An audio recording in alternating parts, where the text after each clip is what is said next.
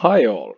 Today I'm going to do some testing with very large simulations. This is going to be 180 by 180, and then I'm going to try some different rules and also a new seed, or maybe even a couple seeds. Let's see how it goes. But for example, this is now cells with 4 or 5 neighbors will get born, and also 15. And as we have previously seen with the 15 cells, circular shapes will start to emerge here. So as we can see here, this is a little bit circular also here, and then the edges, it's not really a square or a circle, but some sort of a petal or flower which expands outwards. And I will show you how this goes from the beginning. Let's use a little bit higher speed and press spawn. And at the start we can see the seed. When the simulation starts, let's hit pause, and this is the simple seed I'm going to work with today. And when I press play, we can start to see how the seed expands from the initial state. Also today I'm using a little bit different simulation cells. These are the simple ones with dark color on the edge, so that we can clearly see the individual cells. And this is already quite nice. So as I said, this is 4 and 5 and 15 with the bird setting, and this is the result. And this is quite nice. Very different shapes emerge at different points of the simulation, and it seems that it's quite complex and ever changing. It doesn't seem to repeat at all, but instead now it looked like a snowflake or something for a while.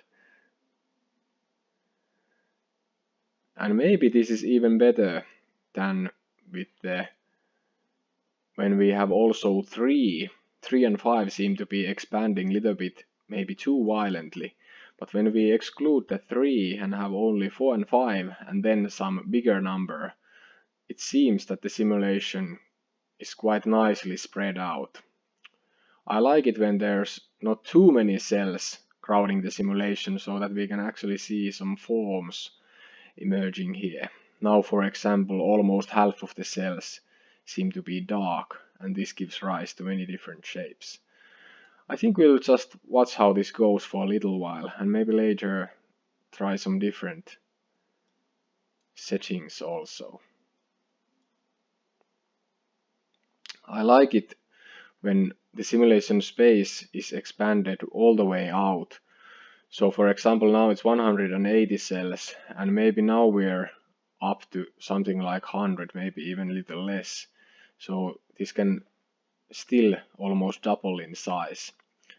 And when the simulation doesn't collide any walls as it spreads out, it doesn't interrupt with the development of the current pattern on the simulation. Now in the center it seems that there is some sort of shape which seems quite rectangular. Now it was exactly a rectangle, and then it changes into something more circular, and then the edge seems to get warped and wrapped on itself. This is quite nice looking simulation. Now it seems the snowflake pattern is only in the center, or maybe the complexity here is so high that it doesn't actually show. If we had bigger resolution and even bigger size simulation, maybe there would be even more of these snowflakey shapes around here.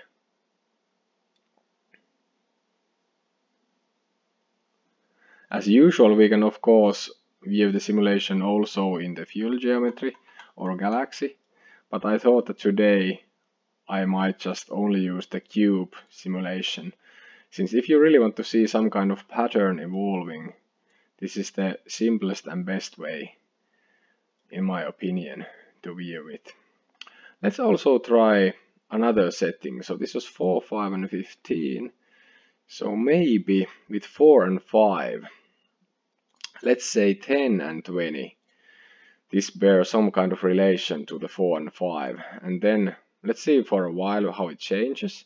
It seems to be evolving into something quite different. from the beginning, I think. But let's start from the beginning and see how it differs. I can't really see any difference yet, but now I think it has diverged. It somehow goes into these diagonals more with this setting, and also it's quite rectangular, the most thematic pattern here, and also quite interesting looking, I would say. There was a nice transition there. Somehow this shape tells me that this tries to be some kind of a ball. Also what my brain tells me would be the 3D representation of this looks like it has some kind of shapes coming out of it in the middle, and also here these shapes. When you look this kind of a pattern, it somehow feels that the dark parts are some kind of shadow or something, and then your mind starts to make the assumptions to build the required shape for this kind of shadows and highlights. Now there was a very nice flowery shape there.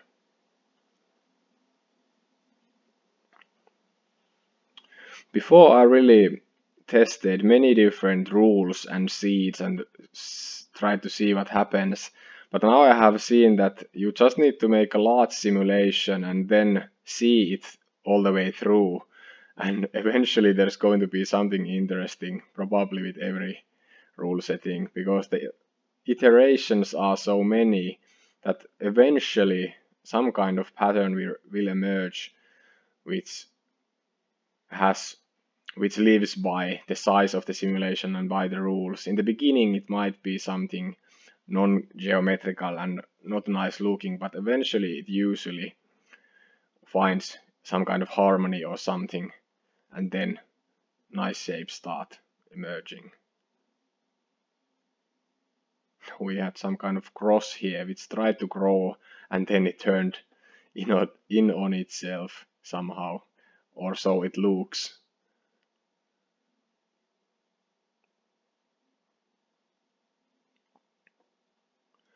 I will put the download links for the simulation to the description. This is available for Windows, Android and iOS, so you should be able to get it for your own device, whatever it might be. And this simulation is quite easy to use, I would say. If you watch one of these videos, you will probably get the hang of how to use this. The main thing I'm doing now with this is just going to the rules, using some rules which have few neighbors as the birth number, but not too small. Like 1 and 2 are usually too small numbers for the birth number, but they can be used as numbers for survival. And then I usually make some kind of island here, and almost always I use the 4 neighbor mode since it's very good.